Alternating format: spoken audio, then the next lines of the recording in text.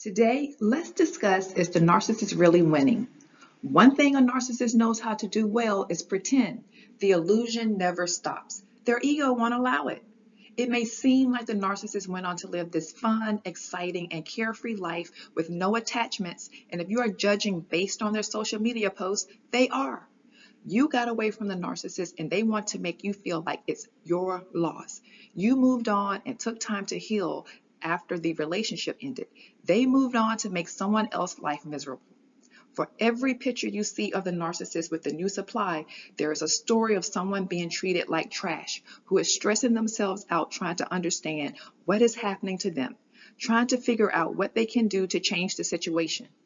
For every picture you see of the narcissist on a vacation is a potential story of some form of a financial hardship being covered up. Do you remember how the finances were in your relationship with the narcissist? Don't be fooled by what you see. This wonderful life that the narcissist is portraying is how your life looked with the narcissist to people from the outside looking in. It's just a different person in your role now. The narcissist isn't winning because they secretly hate themselves. It is this belief about themselves that caused them to create their fake persona in the first place. They know something is wrong with them, and it affects how they act, feel, and think about themselves. It's why they abuse people the way they do, and why the abuse is so cruel and harsh. The supply receives the pain the narcissist feels about themselves internally. They project how they really feel about themselves onto the people closest to them. People who think the narcissist is winning are people unaware of who they truly are as a person. They are seeking attention and validation from others every time they show their vacation, house, or car, and internally they still feel that it isn't enough. These things are used as distractions from their thoughts. They fear being alone with their thoughts because they know deep down they are nothing. The narcissist lives their life as if you are still watching them.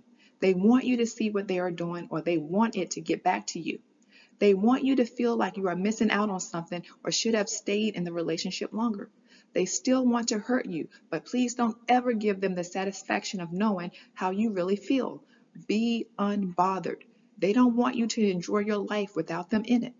The narcissist will continue to live a lie 24/7 before they ever let anyone see how they are really doing. Just know that the narcissist isn't winning. You are being shown the part of their life that they want everyone to see, just like it was when you met them.